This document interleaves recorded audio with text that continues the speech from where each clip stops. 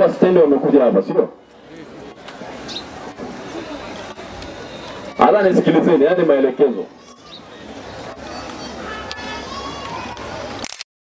Mwezi wa 7 tulipata taarifa zenu, baadhi ya watu wa stendi, kama mnataka kufanya vurugu sababu mmepangishiwa vibanda, na kwa hiyo mnadhani kwamba mmenyang'anywa, hamwezi kulipa kodi ya 80,000 hamwezi kulipa.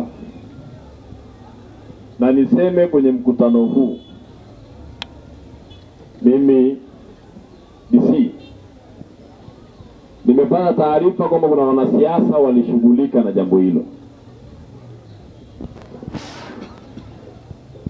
Nimepata taarifa kwamba yupo diwani, mwenyekiti wa halmashauri yenu alishughulika na jambo hilo, na anayo maduka stendi.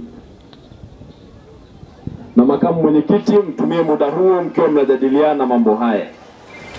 Serikali nataka kulipa kodi, inawataka mlipe kodi ya serikali, muongeze mapato. Ninyi, samahani mwenyekiti wako wakashiriki kuchochea wenzao. Kuna wananchi wanyonge wa kawaida, ungewaambia walipe 80,000 wangelipa kwenye halmashauri.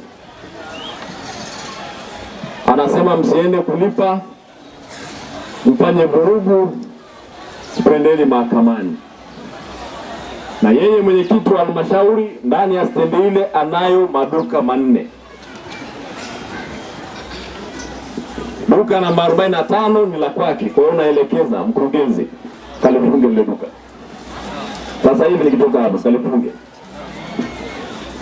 kalifunge na TAKUKURU kwa wapi? Mnajua sheria ya mgongano wa maslahi. Kaitumeni hiyo sheria kutenda haki. Nimekuambia kwa kifupi, wewe ni mtaalamu wa uchunguzi, kafanyeni. Duka namba 27, hilo ni la kwanza la kwake. Duka namba 27 amempa mtoto wake, anaitwa Innocent duka hapa.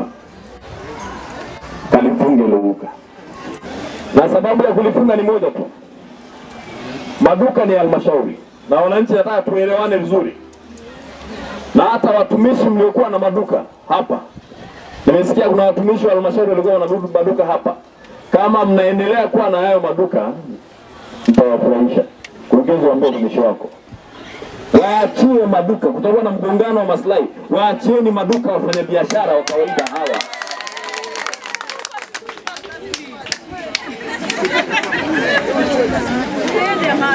Serikali ikulipe mshahara wote huo, bado kaketi kadogo ukakang'ang'anie na watu wengine.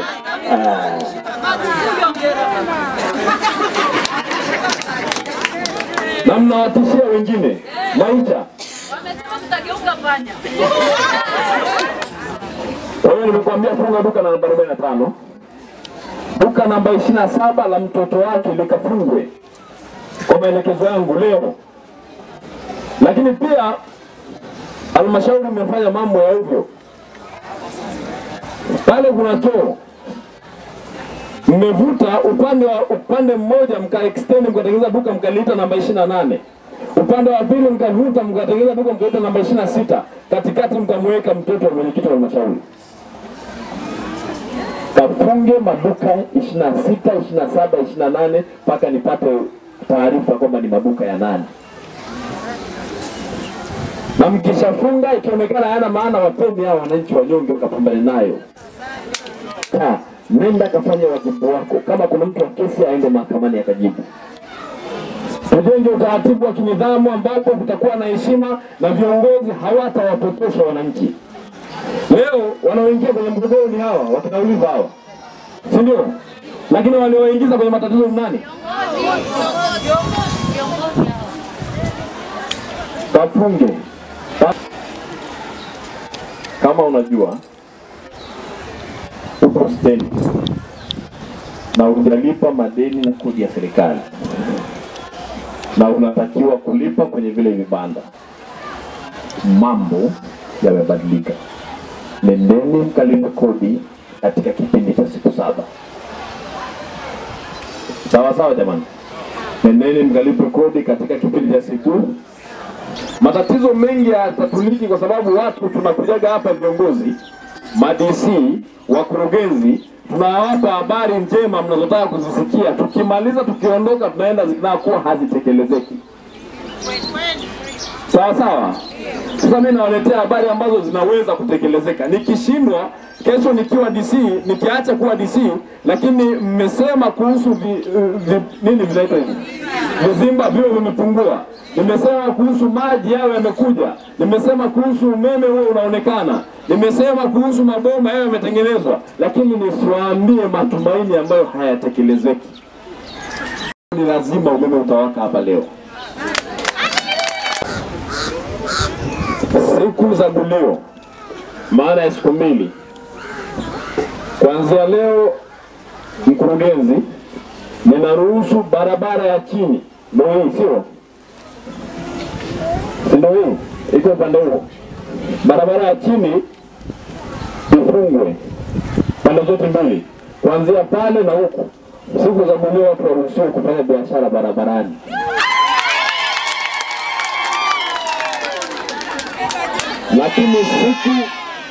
Lakini siku hiyo ni upande mmoja. Siku kukiwa hakuna gulio tukakukuta, utalipa faini ya Halmashauri 50,000. Siku kukiwa hakuna gulio tukakukuta mtu ameshuka chini, badala ya kwenye kizimba tutalipa 50,000. Tunaelewana jamani? Kwa hiyo ni lazima mtekeleze yote.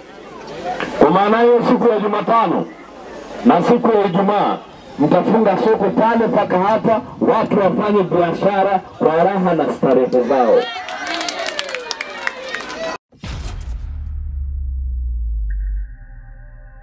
Moto hauzimi.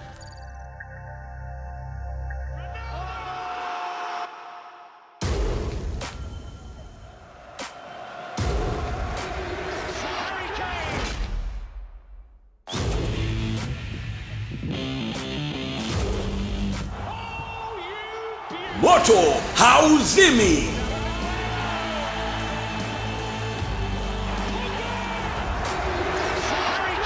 Kiti bora cha kufaidi mechi kali za ligi mbalimbali ni hicho ulichokalia.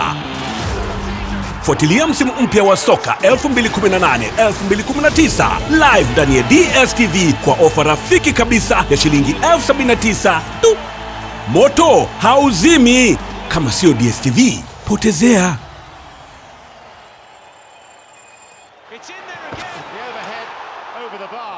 Karibu chuo cha Kilimanjaro Institute of Technology and Management kilichopo Mwenge na Sinza Mapambano jijini Dar es Salaam na chenye usajili wa NACTE nambari REG/ANE/029. Wameanza kudahili wanafunzi wapya kwa ngazi ya diploma na certificate kwa mwaka wa masomo 2018-2019 katika kozi zifuatazo: IT, Business Administration, Accountancy, Procurement and Supply, Front Office and Hotel Management. Chuo kimebobea katika ufundishaji kwa njia vitendo na kimeweza kutoa wanafunzi wenye weledi. Wengi wameajiriwa ama kujiajiri, na kwa wale ambao wameamua kuendelea na degree katika vyuo vikuu mbalimbali hapa nchini wamekuwa wakifanya vizuri sana katika masomo yao. Pia chuo kinatoa kozi fupi za kompyuta na umeme. Ada zao ni nafuu na unaruhusiwa kulipa kwa awamu. Kwa maelezo zaidi piga simu nambari 0652835123 au 0766348652. KITM, elimu na ujuzi kwa maendeleo ya viwanda. Kwa elimu bora ya mtoto wako, karibu WILAYA Schools Geita. Oh yeah! WILAYA Spring Primary School kwa msingi mzuri wa mtoto wako, naye atafundishwa na walimu waliobobea kwa kutumia nyenzo imara kwa nadharia na vitendo. Kwa sekondari sasa, WILAYA Boys Secondary School na WILAYA Girls Secondary School ni shule pekee kwa kanda ya Ziwa zinazofanya vizuri hata kwenye mitihani ya taifa. Wanafundisha michepuo yote ya sayansi, biashara na masomo ya art, yani PCB, PCM, CBG, EGM, HGE, HGK, HKL. Shule hizi ni za bweni na wanafundishwa